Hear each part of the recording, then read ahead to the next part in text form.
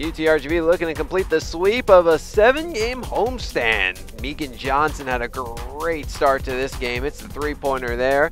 More from her in a bit, but first, Mary Savoy starting a strong game. Now how about a little more Johnson?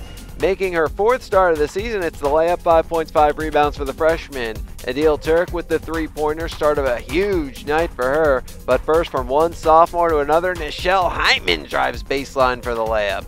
And then, a little later on, it's Shawnte Goff. 10 points for UTRGV's all-time leading scorer.